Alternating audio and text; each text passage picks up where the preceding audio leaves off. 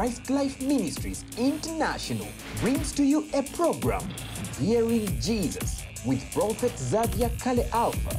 Position yourself in the dimension that will guarantee you nothing less but the life of God.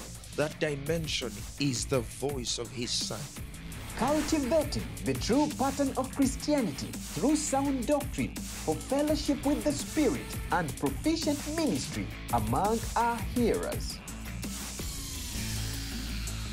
Praise the Lord, praise the Lord. You're very welcome again to our program, Hearing Jesus, right here at TBN Africa. I'm grateful to God for those of you that have been ardent followers of this program. I'm very sure the previous broadcasts have been a blessing to you. In a special way, I would like to thank God for those of you that are partnering with us. Those of you from wherever you are coming from have seen it fit to see that this program will continue airing on TBN Africa. Just right now, ask someone to connect in, to tune in from wherever they are. And most importantly, those that have influential positions in the body of Christ. It could be a pastor, an evangelist, a teacher, a prophet, or some people of that kind of sort. Make sure they are watching with you right now. Again, with me, I have my brothers, Apostle Timothy Gasana. Good to have you again, sir. Thank you, sir. And Apostle Tom Imalingat. Good to have you. Thank you very much, sir. We thank God for the time that we had previously. It's amazing the kind of knowledge that is being dispensed. We know that it's working together for the good of ministers and ministries at large. Hallelujah. And we are not changing this narrative. We are not changing this conversation. We're keeping it as it should be. It's strictly about hearing Jesus. And of course, we'll all minister on the same as the Spirit leads. I would like to take it from 2 Corinthians chapter 4. 2 Corinthians chapter 4 from the very first verse. And I would like you to see something. The Bible says, therefore, seeing we have this ministry, as we have received mercy, we faint not. And verse 2 says, but have renounced the hidden things of dishonesty, not walking in craftiness, nor handling the word of God deceitfully. And then it says, but by manifestation of the truth, commending ourselves to every man's conscience in the sight of God. But by manifestation of the truth, commending ourselves to every man's conscience in the sight of God. Again, if we borrow the idea from the English language of how the punctuation marks are used, the element of the semicolon that is introduced in this context of scripture, it tells of, it speaks of something wonderful about the subject here in Jesus. Look at this. It says, but have renounced the hidden things of dishonesty, not walking in craftiness, nor handling the word of God deceitfully. There is such a thing as handling the word of God deceitfully.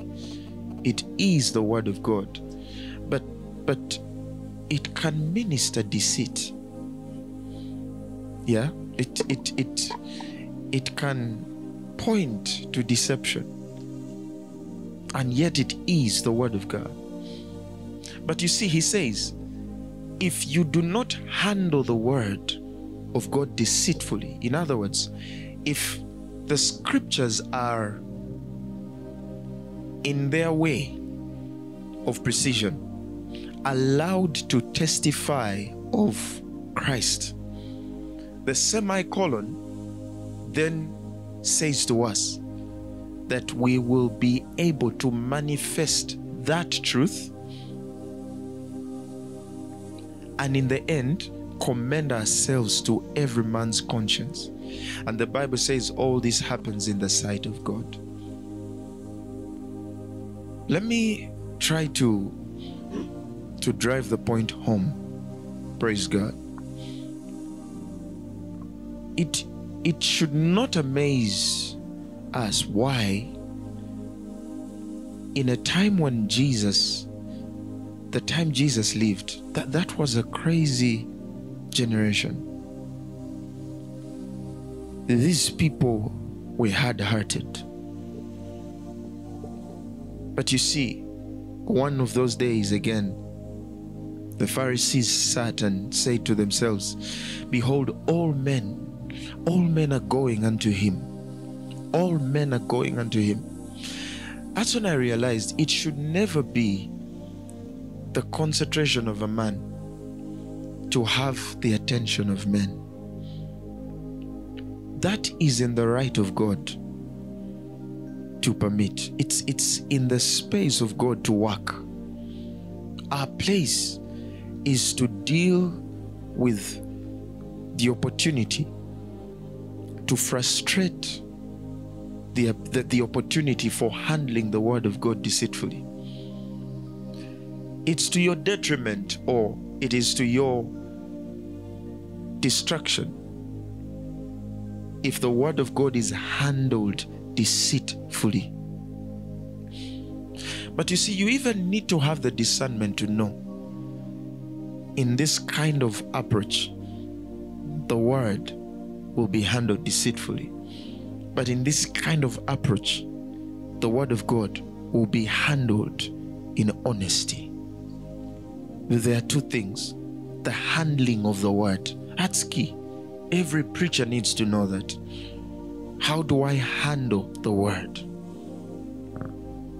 How do I handle the word? The handling of the word. Every ministry has to have that at the center of their minds. It's one thing to preach the word, but it's another to understand how the word is handled. Because there are two dimensions to it. Handling it in honesty or handling it deceitfully. But he says if you handle it in honesty, you see, for what that is able to do, hallelujah, by default, there will be a manifestation of the very truth you communicate, to the end that the consciences of men will accommodate you. When he says commending ourselves to every man's conscience in the sight of God, this is God laboring to accommodate in the minds of men. You see, your ministry, your name, your abilities. That is when you see men think of certain men the way they do. I remember one man says to Jesus, if you had been here, my brother would not have died. It means in her conscience, Jesus was commended. But you see, that was a result of the manifestation of the truth that he did what? The truth that he preached. You see? So, again in this, we are also providing for the people that are hungry for manifesting. Yeah? Yes, Papa. You see something very interesting in the light that you've shared. Yeah. He begins by saying, renounce the hidden. The hidden. Renouncing the hidden. The hidden things of dishonesty. Yes. Meaning that until if they have not come to light, then they cannot be put to that is true, because truth now abides in light. Meaning every other thing that is not of light is dishonesty. That's why I love it when he says manifestation of the truth, meaning that until you manifest truth, it is absolutely automatic that you're walking in dishonesty, yes, and craftiness. Yes. that why it is a secret is because there's no light in it. There is no light. There's no light in it. The moment you shed light on it, Yeah. dishonesty will disappear Yeah. and craftiness will disappear. Yeah. But look here, he's saying handling the word. In handling the word. It is not in handling yourself. No. It's not in a character build-up. It's not in you trying to perform.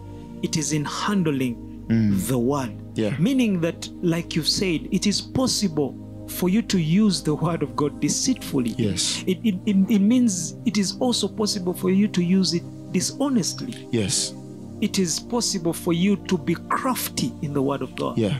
That is why I know many of these doctrinal questions come in the hearts of men when they do not seem to put it together. How does a man use the word Yeah. to manipulate hearts of men into doing wrong things? Yeah. You remember what happened in Kenya Yeah. recently? A man is telling thousands of people that, look here, go to the mountain, don't eat anything. If you die, you'll go to heaven. And they are unmasking graves. And he's using the same thing. So it is possible that when truth is not found in ministry, you are being drawn into craftiness. Yes. You're being drawn into dishonesty. You are being drawn into things that do not add up. That is why, man of God, to me, I believe that it is also a mandate for us as hearers, besides them that are dispensing the word, Yeah. to be able to hearken to the spirit of discernment, Yes. to know what is true and what is crafty, Yes. what is dishonesty and what is true. Because he has mentioned this truth is now for you to understand how this man is handling the word of God. Yeah. Yeah. Glory to God. Praise the Lord. Because the consciousness of man is present for deceit, for dishonesty, but also for light. Yeah. But what makes the difference is that we are commending ourselves by handling the word of God true. Yes. Yes. So you do not commend yourself before you handle the word of God Yes. in truth. You see, it is possible for you to assert yourself, to try to do A and B and C to please the hearts of men. Yes. But he's saying this is a byproduct of you handling the word of God. Yes. So what is my part? Handle it with honesty, Yes. with no craftiness. With no craftiness. That now the conscience of men is not my work for me to commend into. Exactly. Meaning that God has put an ability in the spirit of a man to Yeah. know this is true Yes. and this is not handled well. Yes. Yes. And to me that settles the debate now. Yes. That my part is not to commend myself in the consciousness of man. Yes. My part is to handle this word in truth, Wow. in honesty. Wow. That now God by his spirit is now attesting to these men in their consciousness that you'll see Prophet Alpha Yes. is actually handling my word Yes. in truth. That is why I will also say this. You see, it is possible for when men try to appease themselves Yes. before fellow men. Yeah. Of course, present day they will tell you have the ambience, have the aura. have the best suit on, look sharp, have the best English. The marketing of personality. Exactly. Take it to their faces. Let them buy into you. But now Paul is twisting the approach. Yeah. He's saying your part Is handling the word. handle the word of God rightly. Because let me tell you, there is no man who has attested to the true light Yes. who has turned back. That's right. When they encounter this handling of the word in truth, they will not look back. The same that happens to the disciples of Yes. John. Yes. When they encounter the truth, no man will turn back. No man the will same turn that back. Jesus is talking about, there's no man who gets on the plow Uh-huh. and is ready for it and turns back his feet Looks for back, the kingdom. yes.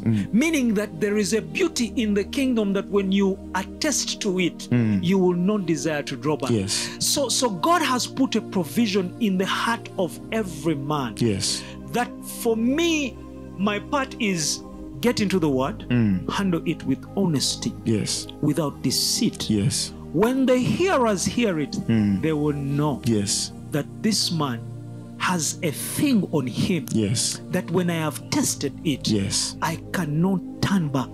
But all this is happening in the sight of God, like you say. Yes. That the happenings therein, God is busy present Yeah. at work, knowing Uh-huh. that this is my faithful servant, Yes. to whom I can commit a generation. Exactly. Apostle, Exactly. actually, when Wow. you continue downwards, Yeah. he explains what you're talking about. Just as you continue downwards in verse 3, he says, because now I believe someone will wonder, How do I handle the word under of the truth? word, what is the manifestation of truth? Yeah. You see. So he says, but if our gospel be hid, it is hid to them That are lost. He's continuing, verses 4. He says, in whom the God of this world has blinded the minds of them which believe not. Yes. Then he says, lest the light Of the glorious gospel of Christ. You see, very important. Who is the image of God should shine unto them. Yes. You see, he says, For then he we says, preach we not ourselves, preach not ourselves. but Now that's Christ where the mishandling Jesus. is. Yes. It is possible to preach, but not preach him, and yet you preach yourself.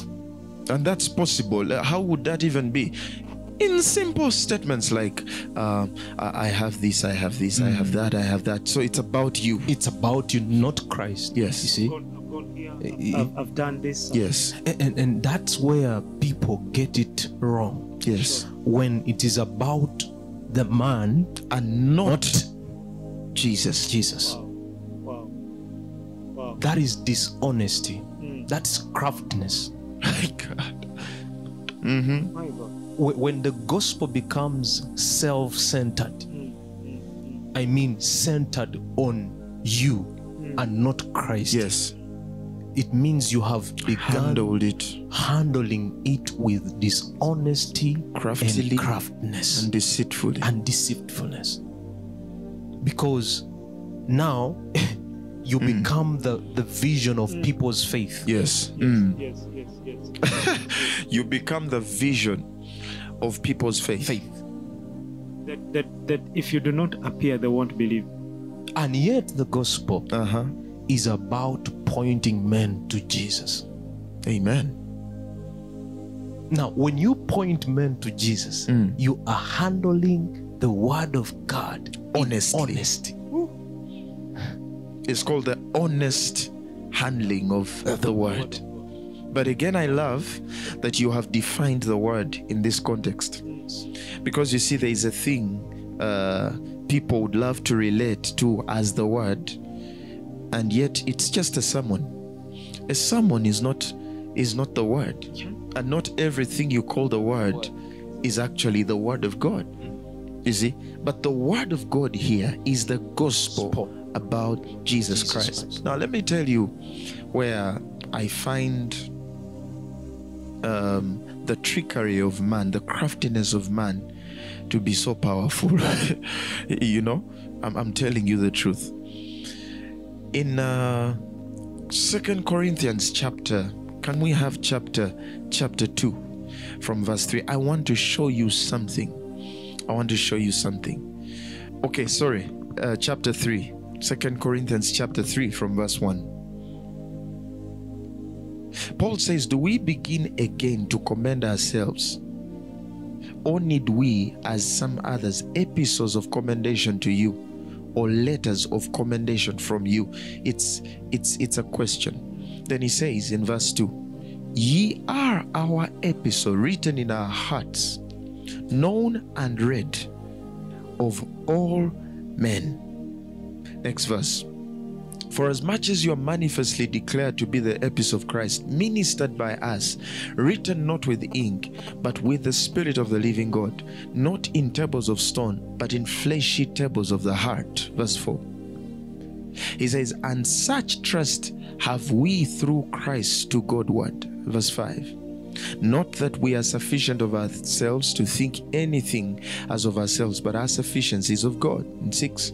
Who also has made us able ministers of the New Testament, not of the letter, but of the Spirit. Able ministers of the New Testament. Of the New Testament, not of the letter, but of the Spirit. In the verses above, from verse 5 all the way into 3, he's literally talking about how the ministry on Paul, you see, which is the ministry of the Word. He calls it the ministry of the New Testament, you see, and of the Spirit. The ministry on this man was able to transform these guys in Corinth to the level, Paul says, that they literally became a manifestation of Christ's epistle. I don't know if we get that. Like, he preached to them. And they did not become epistles of Paul. They did not become epistles of Paul.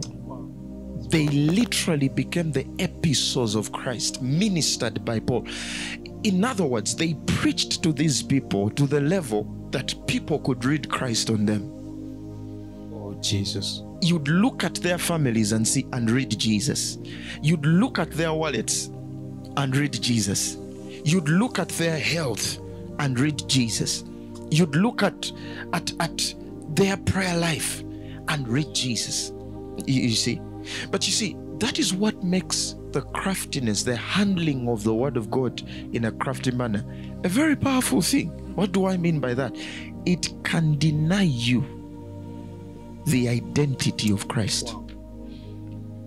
Just as someone on a pulpit expressing the handling of the Word of God deceitfully. No wonder, as we come back to you, men of God, the devil does not steal from you your time to pray. No, if he wants to steal from you your time to pray, he will steal the Word of God from you. He will not steal from you your marriage. If he wants to do that, he will steal the Word of God from you, because everything finds its bearing around the Word. You see? Because everything exists for the Word and by the Word. So if I can frustrate the place of their relationship with the Word, then whatever resonates in their life, for as long as it is anchored on the Word, I have frustrated. You see? That's why when we tell people that the center of everything is the Word of God, and we've defined the Word, it's the preaching of the gospel. It is something we shouldn't take for granted. You see? Now it's a two-way thing. It's to the preacher, but it's also to the congregation. You are talking about discernment, and again the question here is, how do we get discernment? Again, it's in the Word. If you don't know the Word, if you are not taught the Word right, how are you going to discriminate what is right from what is not right, or what is handled right from what is not handled right? To me, I think it's again what Paul tells Timothy. Yes, he tells Timothy to study and be eager, so that he can be able to analyze and correctly divide the Word of God. When you study the church of Thessalonica and Berea, Paul denotes something about those two churches. He speaks of 2 Timothy 2:15. He says, study to show thyself approved unto God, a workman that needeth not to be ashamed, rightly dividing the word of truth. You see? Yes. And then there is this church called Berea. Yes. And then there's a church of Thessalonica. Yes. The Bible says about the church of Thessalonica, yes, that they did not treat the word the way the church of Berea did.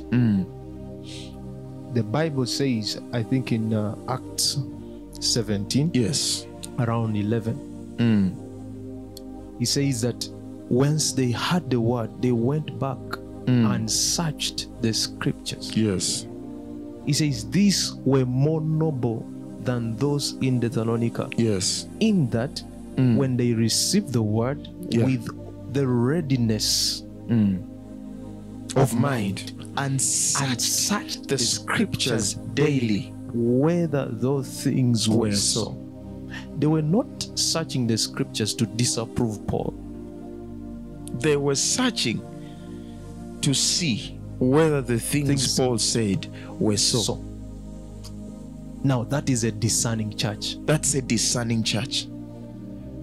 Because whether you want it or not, we all have a disposure to the word of God. Yes.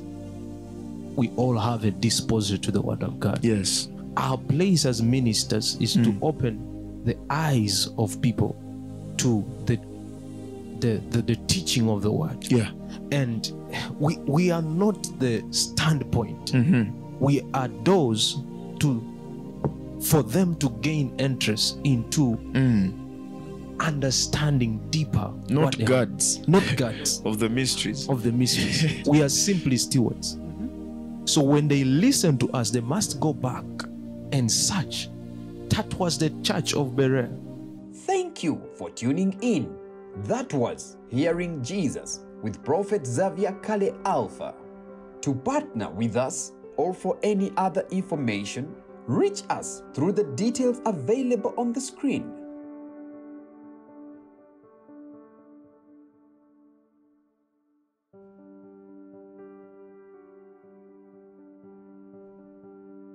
Christ Life Ministries International. Christ to influence.